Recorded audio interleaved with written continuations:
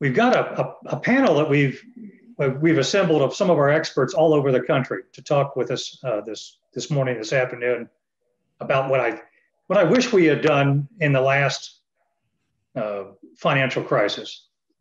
For those of you who were around back in 2008 and 2009, there was a lot of stimulus money. It suddenly became loosened, and a lot of opportunities came along, particularly for people that were ready for that money when it came along.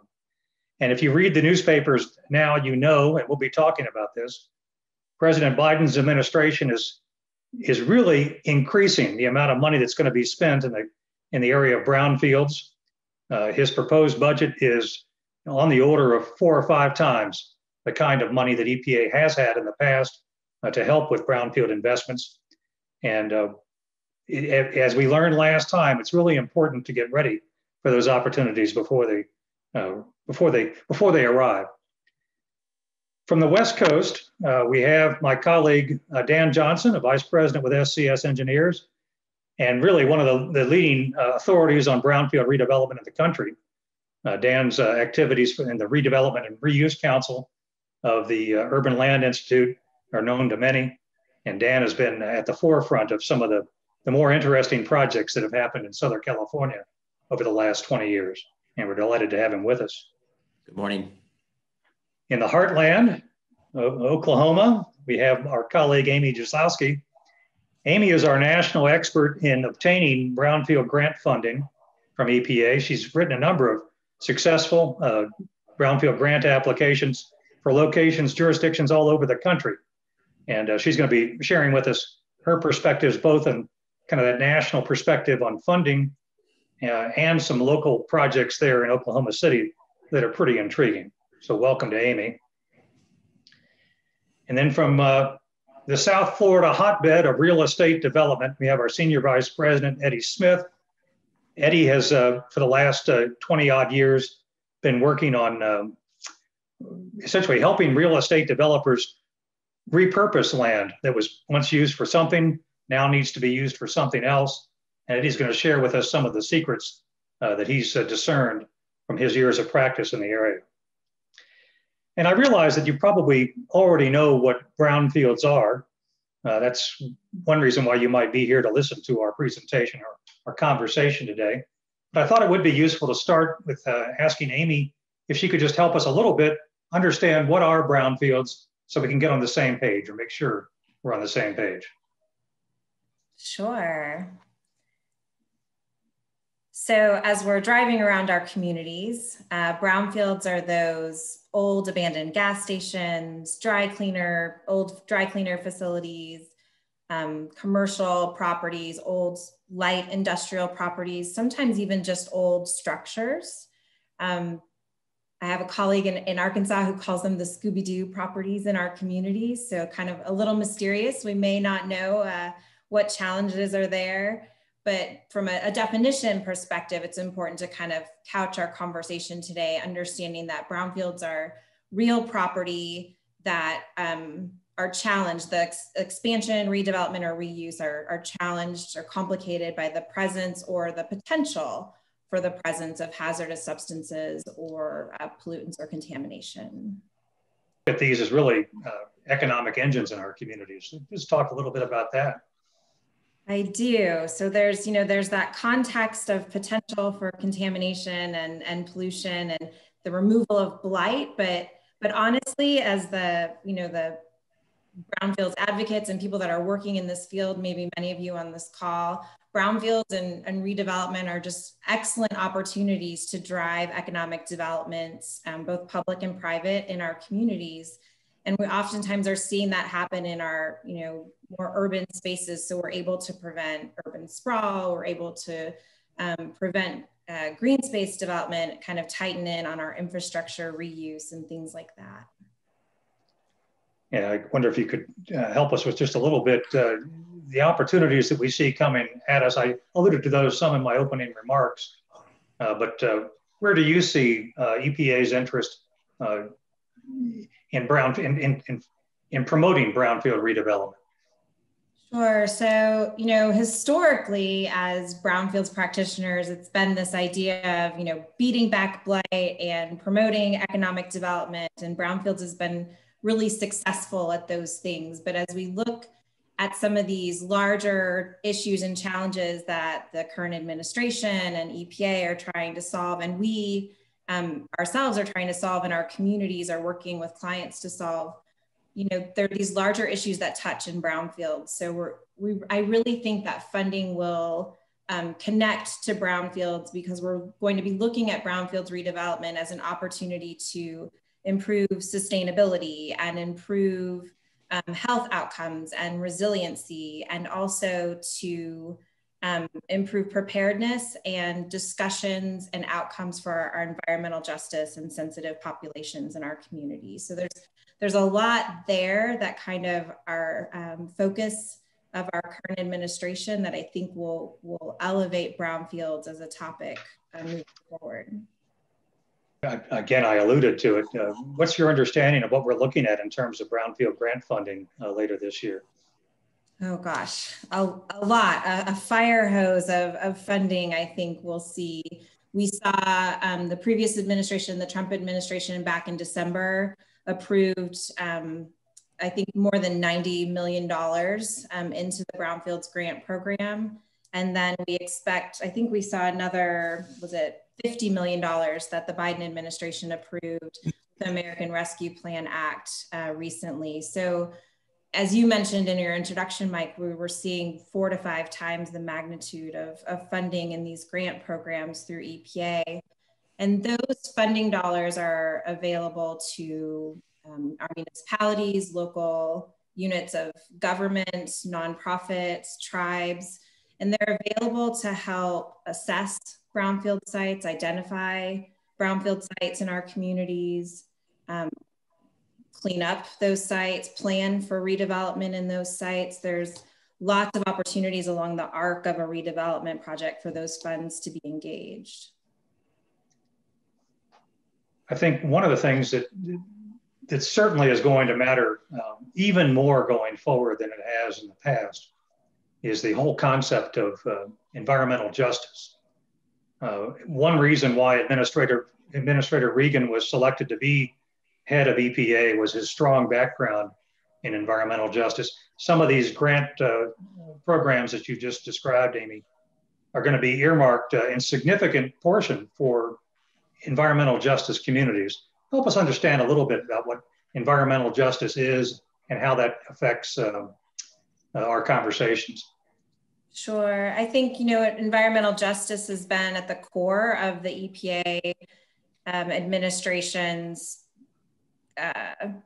process for a very long time. It's something that we deal with in brownfields all the time. And I think we're seeing with this administration is that they're really doubling down in these communities and putting some money in these places and spaces towards these communities. So when we're looking at environmental justice, what we're really talking about is these sensitive communities, low income, minority communities that have often been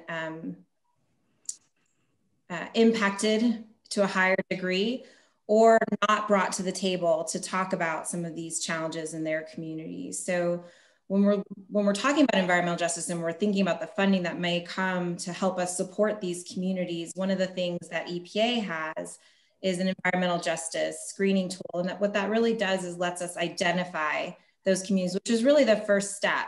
So understanding the demographics, where are the low income and minority portions of our community, and how are they disproportionately affected by environmental conditions in our community. And the EJ screen helps us kind of overlay those two things. I think, the next slide has a kind of a quick peek at that. It creates an indices to say, to help us understand if there's actually a disproportionate or high percentile of our sensitive populations that are being impacted by things like traffic proximity or proximity to Superfund sites or lead-based paint proximity, which would indicate an older housing stock and maybe a lack of investment in a certain community. But understanding where these areas are and aligning them with our community's goals, or perhaps from a private development perspective, aligning them with our development goals there, will, I think, allow us to access more of these dollars that EPA and the federal government are putting out. And this is, I think, an opportunity for some early involvement from planning ahead. As I understand, environmental justice fundamentally boils down to having meaningful involvement of the community, including especially underrepresented members of the community, and then meaningful involvement, and then fair treatment after we consider what their feedback is, build it into the project going forward in a meaningful way, in a way that's fair, and in part that could involve any number of negotiations with representatives of the community, and likewise, and things like that. And we're actually seeing, guidance coming out for that, how to help us engage in a more systematic way. I know out in California, there's specific guidance. Dan, maybe you can speak a little more to that, but they're developing protocols and a program for how, and I think funding attached to it, perhaps, for how we work with the EJ communities. Right, yeah. No, it's an interesting opportunity. In fact, over the last 2 days, there have been listening sessions in California hosted by DTSC. And this has to do with a placeholder in the budget for next fiscal year for $300 million, which is it's a pretty significant chunk of money. And the funding is intended to go for investigative as well as remediation work targeted to brownfields. But then the overlay for that is exactly as you were just discussing, an emphasis on environmental justice communities, using the California analog to what you're talking about, the EPA screening tool, CalEnviroScore. So basically screening communities across some of those factors that you're talking about.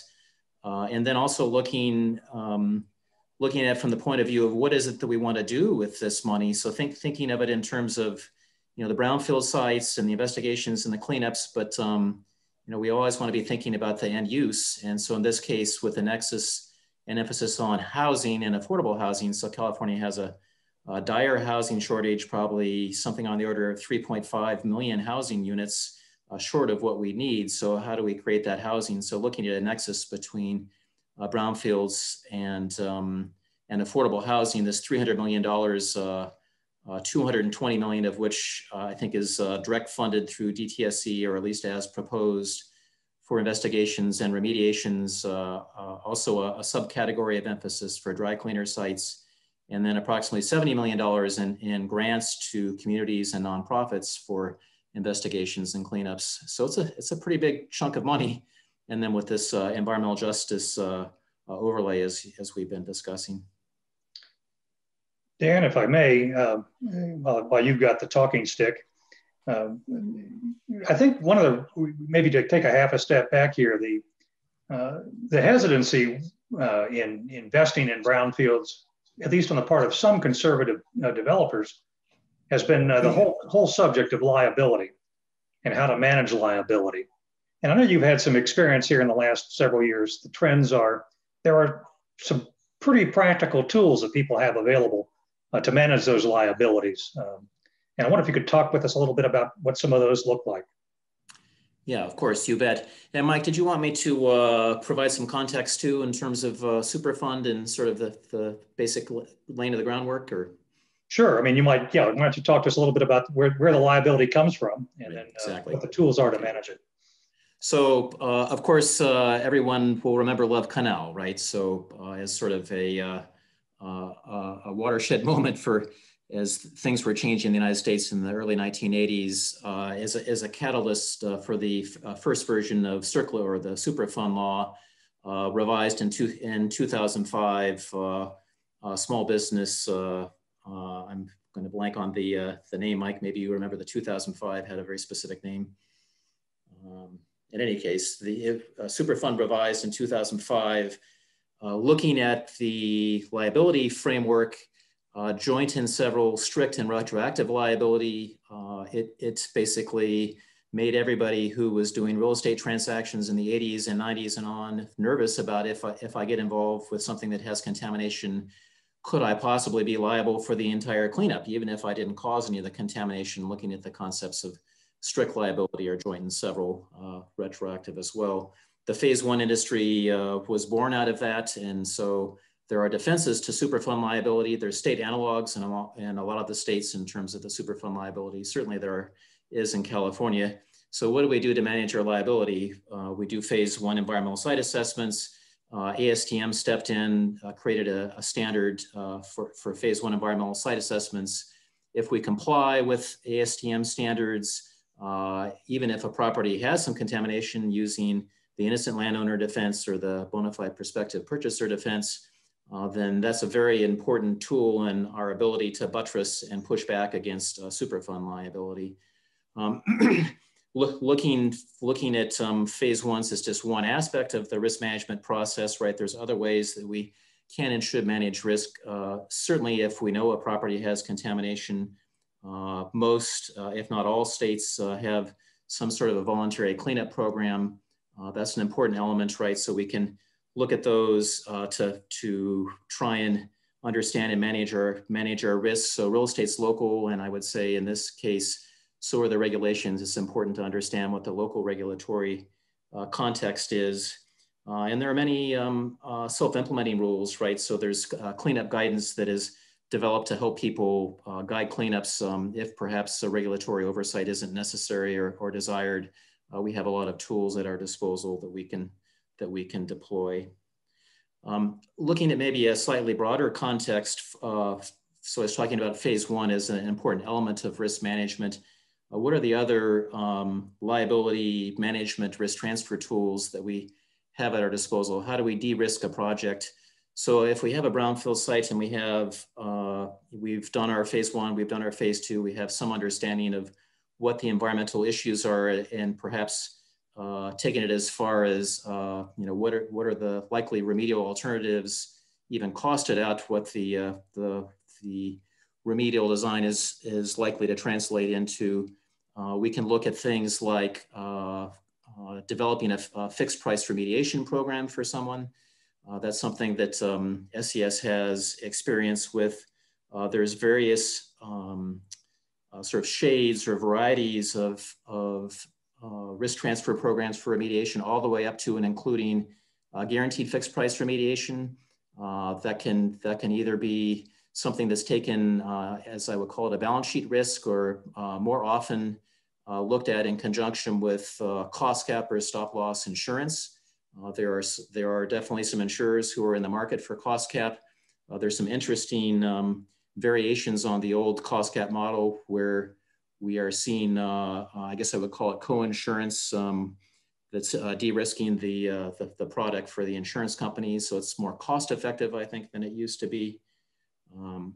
I would also say that we're always looking for funding for our clients in terms of how do we provide funding so we can transfer the risk, but how do you fund the project? So looking at things like in California, there's the Leaking Underground Storage Tank Cleanup Fund that has a sub-account that funds brownfields site cleanups. It's called the SCAP.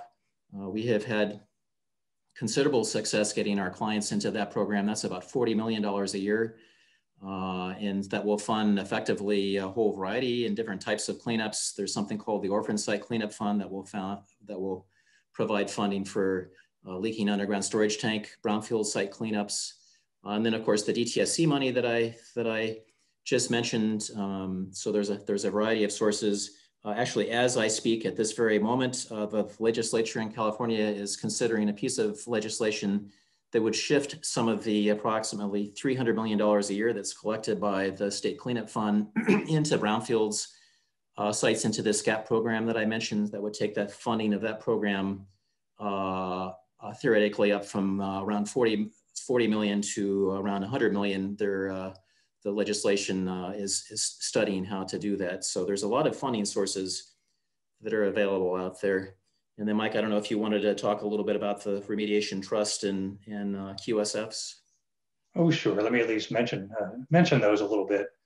The one of the problems historically with financing cleanup projects is sometimes a large company that was responsible for the contamination has trouble with the tax treatment of the money they spend. And if they set up an escrow fund or something like that to handle remediation, it's not all deductible initially. At least that was a problem early on in the Superfund process. And so IRS has helpfully published some guidance, some rules, and there are now environmental remediation trusts that are fully deductible as they're funded, and qualified settlement funds if these liabilities are settled in the right way. And the IRS rules have been helpful in getting additional money devoted to cleanups in support of brownfields projects. Dan mentioned the Superfund amendments in 2002 that introduced the bona fide prospective purchaser defense to Superfund. And a bona fide prospective purchaser defense requires that you do that phase one Dan talked about. It requires that you, to the extent you know about problems, that you do reasonable steps to deal with those problems and comply with any continuing institutional controls or similar obligations. And then here in 2018 in the BUILD Act, Congress extended the bona fide prospective purchaser defense to tenants that comply with these steps. So that had been a kind of a gap in the defense, and the BUILD Act filled that hole a little bit. Probably also worth just mentioning that these Superfund liabilities, a strict liability that we've talked about, also creates an avenue for funding to the extent that the responsible party is available and has resources. I can clean up a piece of property, and I can ask, I can command the responsible party to reimburse me for those costs. I have to comply with certain rules. My cleanup has got to be of so-called CERCLA quality, a Superfund quality cleanup, and I have to conduct myself consistently with the National Contingency Plan, which is a set of rules that EPA has published for how we want the roadmap essentially for how you respond to releases of hazardous substances, pollutants, and contaminants. And an important step of the National Contingency Plan is to have public participation to solicit the kind of feedback that Amy was talking about from the community in which the site is located, so that we can take those suggestions, comments into account. And then on a related note, if the party that caused the pollution is not viable, well, they may have an insurance policy or several insurance policies, which could provide some assets, some cash with which to clean up the site for in those circumstances where, and obviously some combination of those two also could be considered. The responsible parties know who their insurers are. I think, Mike, just a quick variation on that theme, looking at first-party recovery from insurance policies. So effectively, we have a polluter who's a client who has caused contamination, then going back and doing insurance archaeology and looking at their pre-1985 insurance policies, checking to see if their old general liability policies may have coverage that predates the pollution exclusion. For example, we've had considerable success partnering with law firms who specialize in that and working on cost recovery. So in this case, first party cost recovery to help fund cleanups, whether it's large industrial companies, entities, a whole variety of different types of companies. And as I say, there are many proven tools that we're getting more and more experience with as we proceed down this interesting area of our practice. I want to turn now to Eddie Smith. And Eddie, you do a lot of work for real estate developers in South Florida. Time is money. How do you approach a contaminated real estate problem on behalf of a developer client? Yeah, Mike, you're exactly right. Here we're not seeing funding being the issue. It's time to market is the issue. Prices on from industrial to residential are extremely high right now. So our clients are under a lot of pressure to get their product out in the market. And I mean, some of the type of projects we're seeing, large agricultural tracts that are being converted to communities, residential communities. We're seeing industrial facilities being built on these tracts. A lot of golf courses have gone out of business in the last several years. So we're seeing a lot of residential communities, single, multifamily, and even landfills. We primarily converting landfills to industrial sites, but we actually are working on one project. We're very fortunate. It's a mixed use development on a landfill that has views of Biscayne Bay and these incredible water features on the site. So really neat stuff that's happening. But so yeah, a little bit different approaches. Some of the things that that we routinely talk to our clients about internally, we focus on is understanding what the client's goals are, because we have to keep our eye on the ultimate development in order to put together a good strategy. Because a lot of that will factor into how we develop our scopes of work for testing and if there's remediation required. For instance, I'll give you an example. If we're preserving, not that we do this very often, but across the country, preserving a historic building, we really want to understand what the program is for that building. So we can focus on the areas that might have already deteriorated or the areas that are going to be demolished versus the part that's going to remain untouched. So we focus our sampling in those areas. The other thing, for instance, we may come to a site that is at a low-lying elevation, and it's going to require several feet of fill just to get to the flood elevation.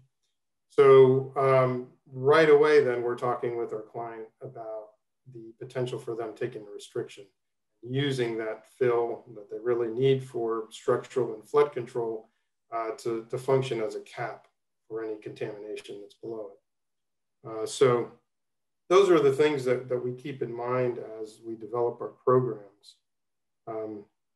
So generally, when we approach a site, we want to understand what the program is for the site, whether it's going to be an industrial, commercial development, residential, and if it's residential, if it's going to be single family or multifamily. And then typically the next thing we'll ask the client is, are you willing to take a restriction on the property? And they may not, most people say, no, we'd rather not. But then when we go through and walk through the numbers, it might drive the decision. So it used to be that we would clean these sites up and then turn them over for development.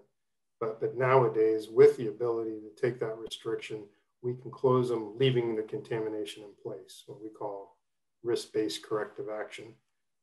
So essentially what we'll do is oftentimes we'll cap or encapsulate that soil contamination so that the users of the site just can't get to it.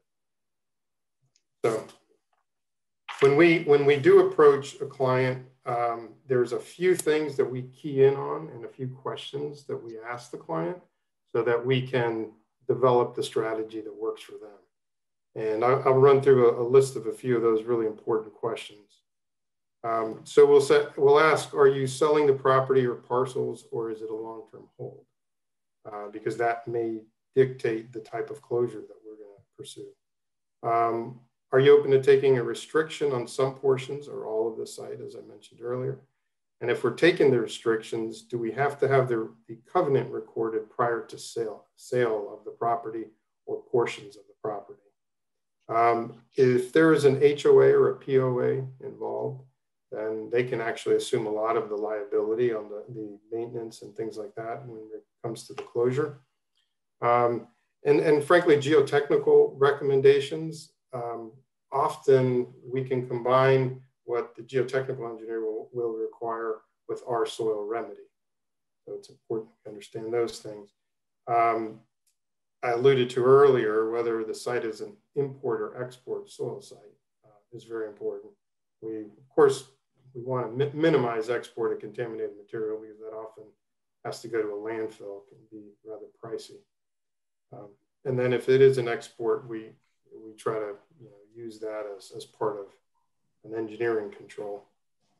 And then certainly in South Florida, we get into issues about stormwater management and how stormwater systems can either help or they can exacerbate contamination issues that we might have on the site. So it's important to deal with those early on in the project and not be held up when we get down the road on the civil design.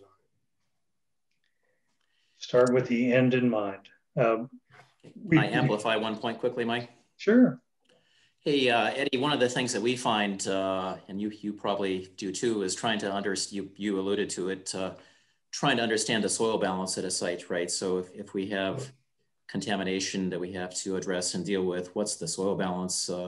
Is the site overall balanced? Is it net export? So those are much different contexts, and the translation of cost to somebody's pro forma can be very dramatic if you've got a lot of net export and you're trying to figure out ways to deal with contamination. Sometimes you can manage it on site, right? I think the other issue that we sometimes see, we've encountered this as we've come in sort of in a pinch hitting situation trying to address a project that's pretty far along, is a consultant has looked at the project from the point of view of risk, and maybe there's contamination on site and the contaminants aren't at high enough concentrations to translate into a health risk. But if the site's a net export site, then there's still that translation onto their pro forma for extra cost to deal with that. And I've seen some pretty big late hits to some of our clients' projects where that wasn't taken into consideration. So just a couple of quick thoughts. Yeah, golf courses is one where we really get into a cut and fill analysis because that's the only place where we have any undulating terrain here in South Florida is a golf course. So yeah, we have to take into account once it's leveled, the import export. There's also typically lakes to fill on those golf courses and sometimes lakes to create. So we have to understand the quality of material we're going to need for the fill and what we're going to get from the excavation. One just the interesting thing about golf courses, and one of the things that we do often on these sites is blend the soil. We're allowed to do that here in Florida, is we can bring in clean fill and blend it to reduce the overall concentration, usually arsenic that we're dealing with at those sites. But what we found, we were starting assessment on one area of a golf course. And when you do your testing before the site is leveled, it's going to look a heck of a lot different than the soil quality once it's leveled. So the approach we do now is we just do very little sampling to get comfortable that we're going to be able to remedy the site. And then really we won't get after it in detail until after our client has purchased the property and has leveled it. Then we'll go out there and we'll figure out exactly the ratios for blending and things like that. I've asked each of our panelists to walk us through a case study, look at some dirty pictures and some really neat pictures. And Eddie, you've got the floor most recently. Why don't we go ahead and ask you to start with the South Florida site that I'll put on the screen. Okay. Yeah, this is it's a former C&D, construction demolition debris landfill. The entire property is 500 acres, so it's almost a square mile section. And it's interesting because from an environmental closure perspective and permitting, I think it's easier, frankly, to build on a landfill than it is on some of our contaminated properties. And the reason, and I don't mean, not from a geotechnical perspective, so let me just say that. From an environmental closure and permitting. The reason is we know what we're getting into. right? So we don't have to do a bunch of testing because there is technically no soil there to test. We know that we're going to have to cap the site. The landfill has made that decision for us already because, you know, we're not going to remediate the solid waste. Although we do have one site where we did remove all of the solid waste, but it was a lot less than 500 acres. So we know we're going to go in with a cap. This is a project that the site is being converted into a state-of-the-art logistics center. So it's very large warehouses from 250,000 square feet up to 750,000. And most of the area then is impervious. So the building, the truck courts, parking lots can all serve as engineering control. There is one unique thing about that site though, is that it does have a 30-acre park, so it's not impervious. But one of the things we did there is rather than put the standard 2 feet of clean fill cover, we designed an alternative. So we used a high visible geotextile fabric with 1 foot of cover, and we were able to save about $500,000 on that. The previous slide is just it's a little schematic of something unique about the site. The site required groundwater remediation system. So what we did is we integrated the groundwater remediation system with the stormwater system. And we were able to preserve over 100 acres of developable land that otherwise would have had to be excavated for stormwater ponds. So, and that just that generated several $100 million of revenue for our client because they were able to preserve that developable area. So really what I have to say about all of these sites is, you know, keep the goal in mind. It's a development project. It's not an environmental project, and be creative because there's really not one way to approach any of these sites. All right. Thank you, Eddie. You know, you mentioned, I think, the project with the view of Key Biscayne or Biscayne Bay. Yes. Have I got lucky? Did I got the right rendering up here on the? That's the one. Yeah, these 2 of these towers are already built, and this Crystal Lagoon is built and being used right now. It's a 7 to 8 acre lagoon, as we call it. But, yeah, basically it's a huge swimming pool. You know, think Disney World, and it's used for not just for swimming. It has beach access, and you know, used for paddleboard and things like that. So it's a great project. Dan, I know that you've been very involved in finding ways to put alternative energy on brownfield sites. How does that look? How does that work? Yeah, no, it's a really interesting opportunity, Mike, and SCS has been working in this area for quite some time. So whether it's a brownfield site or a landfill, not all landfills or brownfield sites necessarily translate very well into a beneficial reuse, you know, with buildings or structures for a variety of reasons. But you know, if you think about the principal criteria that we're looking for say a solar PV project, you know, a large amount of open space, it's accessible.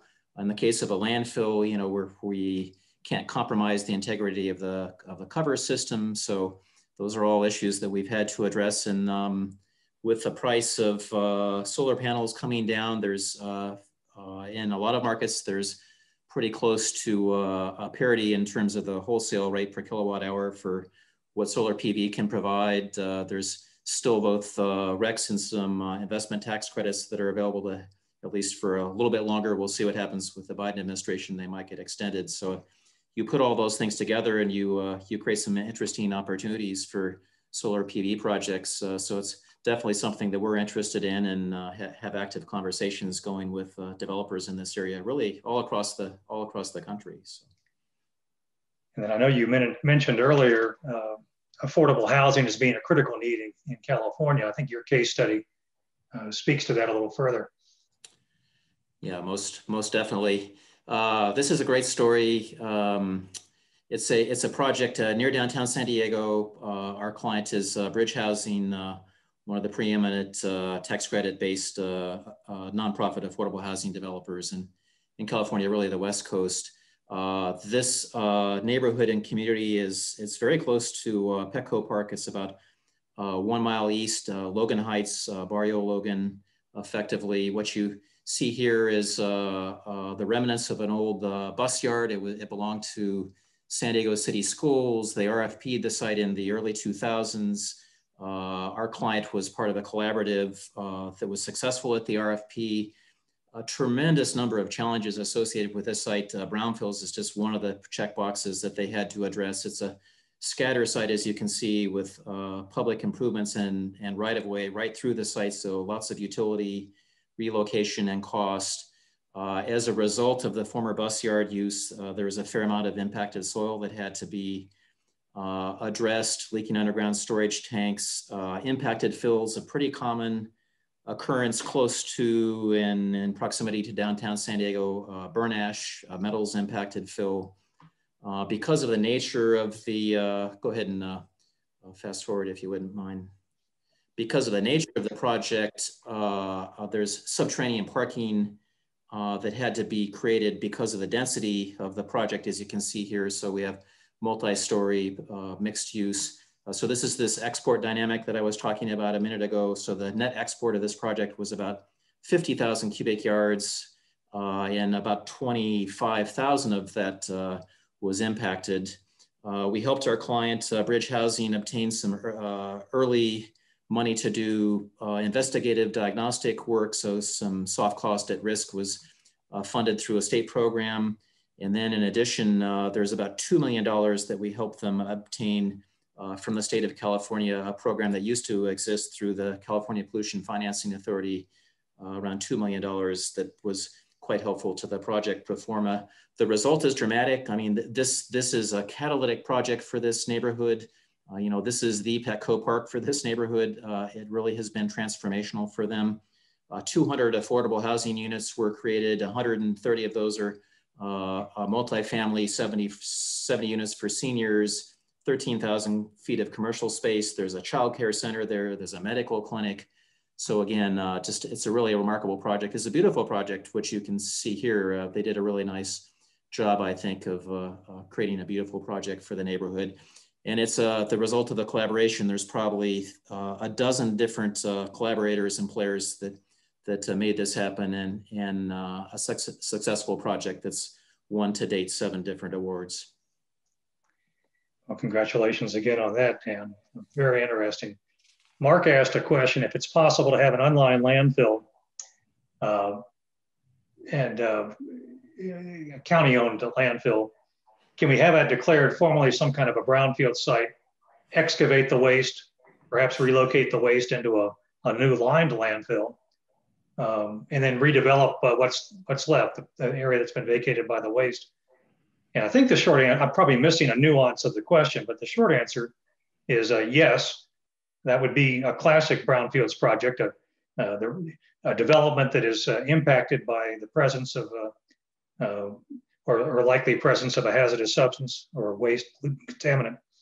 And indeed, there have been a number of landfill projects done that way, where the old unlined landfill is dug up, reconfigured, put into a new lined cell, and new real estate created right next to it. And that real estate can be developed or for more intensive land uses, or very often it's developed for recreational or community uses. Which brings me to Amy's case study, because Amy, is my perception is that real often what the community really needs is open space, recreation, public space. And I think your case study speaks exactly to that. It does, it does.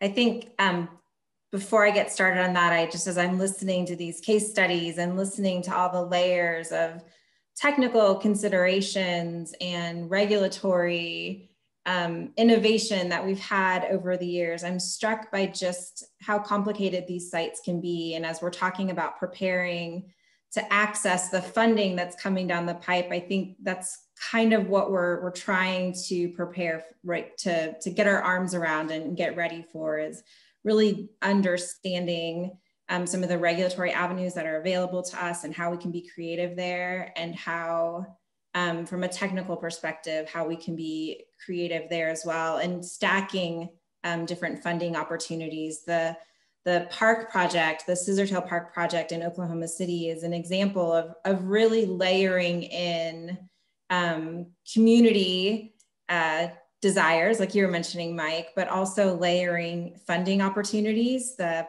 park itself was, the capital improvement of the park itself was actually funded by a penny sales tax that was voted on by Oklahoma City residents. But then also looking at regulatory, being creative from a regulatory perspective and an environmental condition perspective. This area in Oklahoma City was kind of the core industrial, light industrial commercial area of Oklahoma City that went down to the Oklahoma River. And as we had a highway that was interstate, actually, that was in between, kind of blocked these two areas off from each other. And when that was rerouted, it opened up an opportunity here. And Oklahoma City looked at this area, which was a lot of the picture on the left, a lot of old, abandoned, distressed properties, a lot of blight, and saw an opportunity to create a central park. And so Scissortail Park is a 30-acre park on the north, bridged with a pedestrian bridge that goes south to the Oklahoma River, with another 40 acres of development that's happening, park development that's happening right now. And as you can see in the picture on the right, there was a lot of just kind of spotty environmental conditions, some soil conditions, groundwater conditions that needed to be addressed in some way. And there was opportunity. I know Eddie was saying earlier, taking a restriction on the site, or kind of looking at risk-based corrective action, really understanding what the development was going to be and using the redevelopment as a part of our environmental solution. Here at Scissortail Park, we had the pedestrian bridge, which had a large berm associated with it, and we were able to contain some of this contaminated soil there under the berm, so that there wasn't an exposure pathway to any of the users at the park. This was one of those sites where EPA was excited to be a part of this project. Oklahoma City was awarded a site-specific assessment grant to do all of the assessment work required. That was a $350,000 grant that was awarded to them. And then they were able to leverage that into a cleanup grant that was awarded by EPA. So they received $600,000 from EPA in the form of a cleanup grant that allowed them mainly to deal with some of those soil issues, but also the park itself has a water feature that they wanted to line in order to prevent any contamination from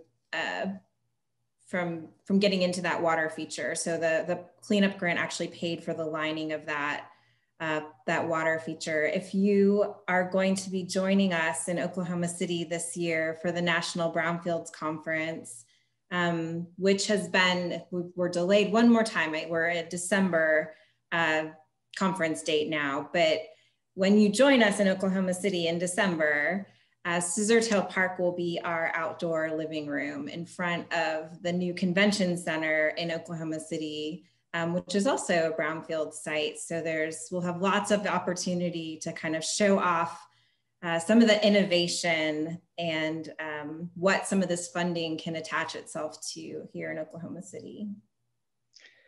The National Conference has been quite a place to make network, meet people that have got all kinds of creative ideas and challenging questions for us. I want to address a question that Jim asked, which has to do with, we had a picture a little earlier of vapor intrusion concerns. And in our history, we've had a lot of places that have used solvents of one type or another. Sometimes they use these solvents to treat metals, to get them ready to make them stickier for paint. A real common use of solvents is to get the dirt out of my suit that I used to wear before there was a pandemic. But when I take that suit in for dry cleaning, they use perchloroethylene real often to remove that dirt. And as we've discovered, it's really hard to keep solvents under control. Solvents are in the ground in many parts of our cities, formerly used areas. And this translates into an almost ubiquitous problem with vapor intrusion concerns. We really don't want people breathing solvents in their home or in their place of work, if we can help it. And so vapor intrusion is a whole separate webinar. We'll be doing one, I'm sure, a little later this year in one of our monthly series. But it is maybe the leading technical challenge that we face in California. I think I've got that right, Dan? It is, for sure, and we have a lot of experience addressing it both from a diagnostic perspective as well as from a mitigation perspective. Of course, SES's experience base of addressing methane issues associated with landfills translates nicely into vapor intrusion issues, right? I think the question is one of policy and regulation. EPA on one hand has a particular view of the world, and recall the contextual comments earlier that real estate's local, and so are regulations, whether they're state by state or jurisdiction by jurisdiction. California is taking trying to look at it from a more comprehensive perspective, and has developed a draft vapor intrusion guidance document to guide all of the state environmental agencies. That's been out for public review, and those comments went in around this time last year. As I understand it, the Cal EPA agencies are turning the crank to address those comments.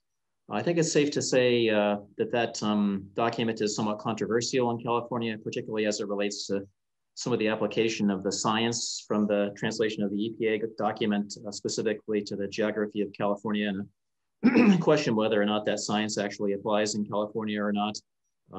DTSC has done some studies and work around that topic, so I guess we'll see where that ends up. But if this guidance document, in fact, pops out the other side is essentially as we saw it last, and I think it will result probably in more sites being screened in for vapor intrusion diagnostic work, and conceivably for mitigation as well. So I think there's a translation of what's going to happen as a result of that. I see a question about whether that funding, that some of the funding that we've been talking about today is available to address vapor intrusion, and it most certainly is. So EPA funding can be used to assess whether or not there's a vapor intrusion condition, but it also can support, from a cleanup perspective, any of those mitigation systems that are used. We're working on a project here in Oklahoma City where a nonprofit has purchased a really large old dry cleaning facility, and over the years it's been involved in EPA's program, and a vapor intrusion system, a mitigation system was paid for through an EPA grant at that site. So certainly it's something that we're seeing in more and more of our brownfields properties. We're getting near the end of our hour. One other question that was posed was, and maybe this is particularly in coastal areas, vulnerability assessments. We've got some cities, Norfolk, Virginia comes to mind. The city is sinking and the ocean is rising, and the combination is something to consider. And in many jurisdictions, particularly in coastal areas, these vulnerability assessments are right up there with vapor intrusion concerns, perhaps even more as existential to whether the project can go forward. Another very common area of study. That's why it's a good idea to build on the landfill. Where you can get up high. Oh, golly. Well, I don't see any other open questions in our queue. I did want to maybe just close with a couple of thoughts. We've talked about some of the land use changes that are creating some of these opportunities, and I have a collection of them on the screen. We know that real estate's going to change. This pandemic is changing real estate, particularly with respect to things like our retail shopping centers, some of those retail shopping centers are going to get repurposed for logistics centers to fulfill online orders that people are doing more and more rather than go to brick and mortar stores. A lot of these retail shopping centers have got vapor intrusion challenges that need to be addressed. Talked a little bit about recreation and public land use needs, demands in many communities. Low income and affordable housing in more places than you can imagine, really. That's a problem all over the country. And then Eddie's example, the golf courses, that there are too many golf courses in South Florida and too few houses. We need to reconvert some of that golf course land into housing land. And we started with the note that we want to get ready now for the money that's coming, the opportunities that are coming. These real estate opportunities, as we repurpose from one land use to another, we need to meet the environmental challenges, line up the funding that'll be needed to study and address those challenges, figure out what the smartest solution is, what the demand is in various communities, and really pay serious attention, much more so than we've done historically, to the environmental justice concerns that Amy talked to us about briefly. That clearly is going to be at the center of what this current administration is planning to emphasize as we try to even the scales and treat communities that have been underrepresented and overimposed upon, treat them more fairly going forward. We've talked a little bit about how to design a solution that tracks the redevelopment project you have in mind, how to recover remediation costs if that is a concern to effect the cleanup. And we've talked a little bit about these regulatory challenges, which one thing I've learned sitting where I sit is that every community, every state, every local jurisdiction has a little different twist on how some of these national rules get applied. And in some cases, it's not just a little twist, it's a completely different program. And it really is important to make sure that you're beamed in, you're tuned in to the local jurisdiction's requirements for these projects. That's what I thought we would talk about today. Any of my panelists want to get a word in edgewise? I think there's some great resources that will be attached to the PDF PowerPoint for Brownfields, and there's a couple of pretty cool video links that are embedded there too. Any projects I know, Dan? Sure, COM22. Yeah. And Amy's project in West Sacramento too. Oh, that's right. Well, again, we'll be happy to provide copies of these slides and the resources slide that Dan just mentioned to anybody who wants it. We'll be following up with everybody who registered to make them aware of that opportunity. On behalf of SCS engineers and Dan and Amy and Eddie, I thank you for your participation in our webinar this afternoon or this morning. And everybody continue staying safe out there. We're getting near the end of this pandemic. Thanks very much. Thanks, Mike. Thank you. Thank you.